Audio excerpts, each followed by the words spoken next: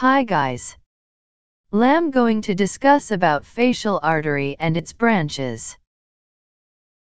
The facial artery is also known as the external maxillary artery. It is anterior branch of external carotid artery arising in carotid triangle and supply face palate, tonsil, and nose.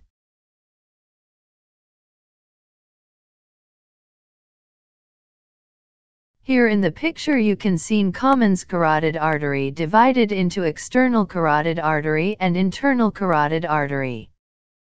Here it's facial artery.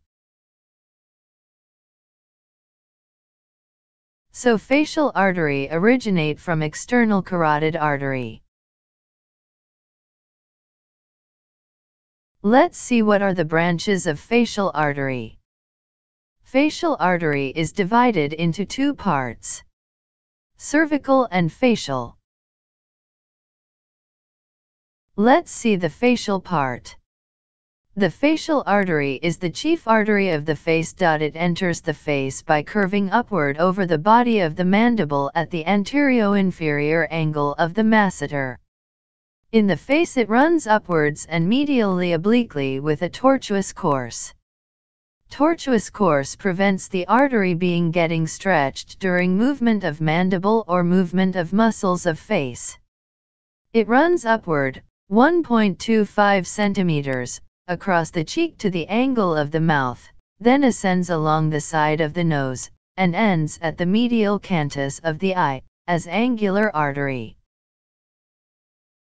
Facial part contains four branches: superior labial, inferior labial. Lateral nasal, and angular.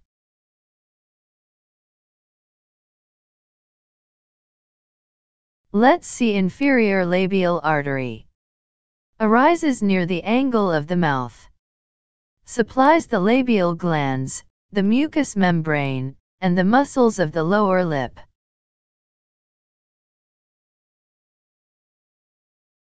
Here in this picture you can see superior labial artery. Larger and more tortuous than the inferior. It follows a similar course along the edge of the upper lip. It supplies ala of nose, nasal septum and upper lips.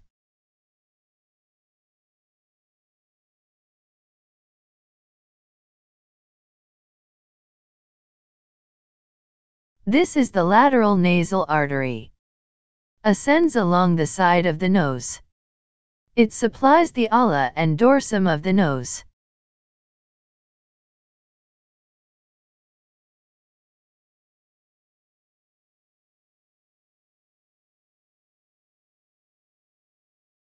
Angular artery. This is the final and terminal branch of the facial artery. On the cheek the artery supplies the lacrimal sac and orbicularis oculi. It ascends to the medial angle of the orbit. It ends by anastomosing with the dorsal nasal branch, the ophthalmic artery. Let's see cervical branches. Cervical parts contain four branches: ascending palatine artery, tonsillar branch, submental artery and glandular branch. Ascending palatine artery. This artery passed superiorly between the styloglossus and stylopharyngeus. It divides close to the levator veli palatini muscle into two branches.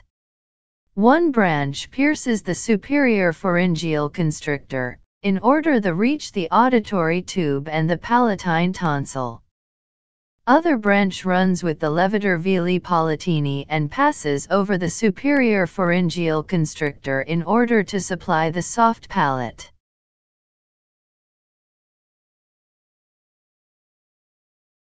Tonsillar branch. This branch ascends between styloglossus and the medial pterygoid muscle, before piercing the superior pharyngeal constrictor to reach the palatine tonsil.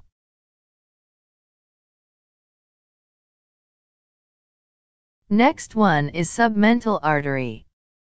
This branch runs on the inferior aspect of the chin. This is the largest of the cervical branches of the facial artery. The branch is given off just as the facial artery through the submandibular gland. The artery supplies the muscle surrounding this region, and the skin over the submental area. Glandular branches. These are 3 to 4 large branches that supply the submandibular salivary gland, as well as some structures that are found nearby, i.e. the lymph nodes and integument.